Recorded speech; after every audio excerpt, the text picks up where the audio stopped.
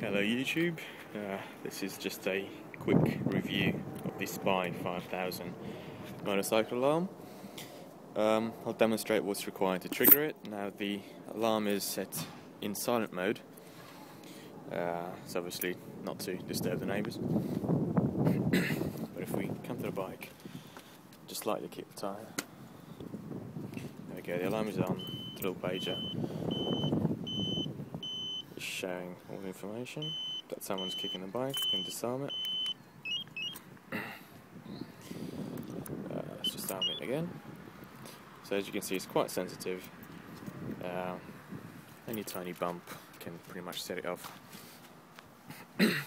So if I try to get on the bike, there we go, that's set it off as well. Let me see if I can get a clear picture. See, it shows that someone's touching the bike. Disarm it, arm it again. Try to get off the bike without, I can't even get it off the bike without setting it off.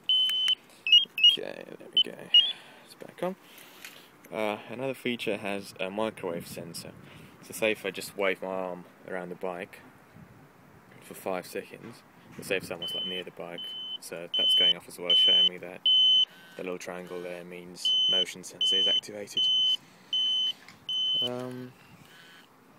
Yeah, also you can adjust the sensitivity by holding this for a couple of seconds and then it will chirp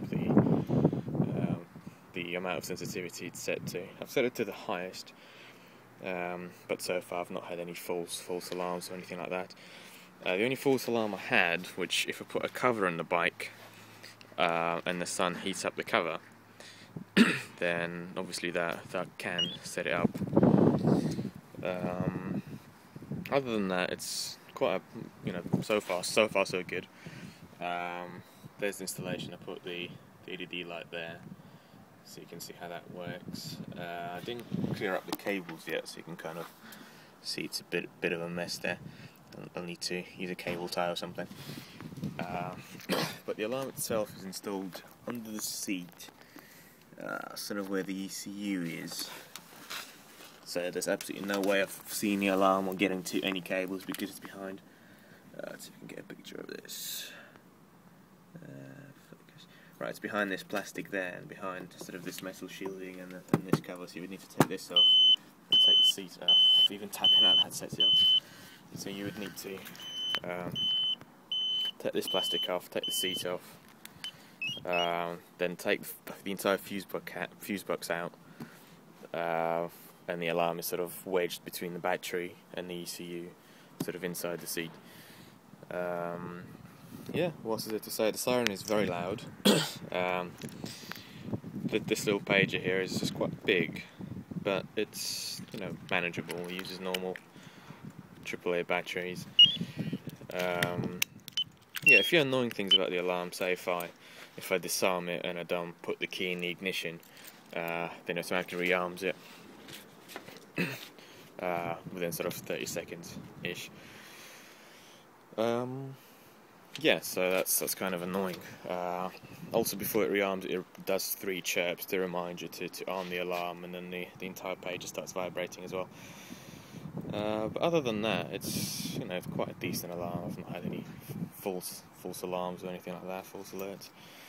And the page seems to work. It's obviously not the 5 kilometers or 3 miles that it was advertised.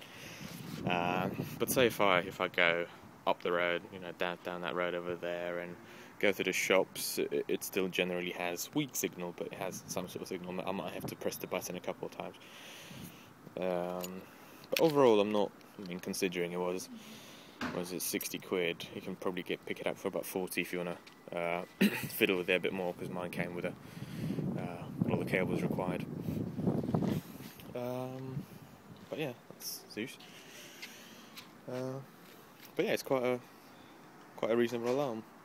It's definitely makes me sleep easier at night. Obviously, it doesn't replace the chain. You still want to chain it up, but if the alarm starts going off, say if I put the siren on, you press the arm button a second time to make it not a silent alarm anymore. So if I kick it just lightly, okay, that's too light. So as you can see, that's fucking loud.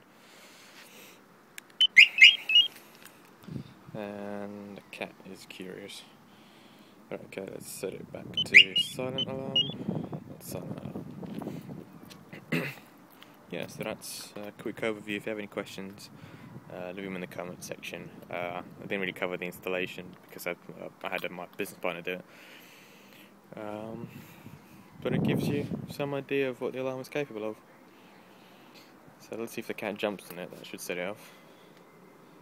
No, I think he's too scared of the sound. Shh. He used to sleep on the bike before I put the alarm on, but yeah. Alright, I think that's it. Thanks for watching.